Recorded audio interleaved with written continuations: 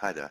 In the last tutorial we covered creating a Gmail account and then using that Gmail account to create a Google Plus account.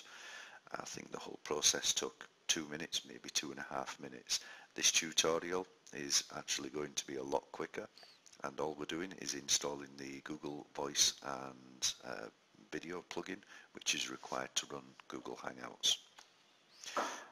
All you need to do is go to the website which I've listed at the top of the screen there, google.com/chat/video, and very simply click download plugin. That's it. I'm using Internet Explorer here just for testing purposes, but I would recommend, as Google does, that you use Google Chrome. That's it. Google Voice and Video installed. You're now ready to start running Hangouts.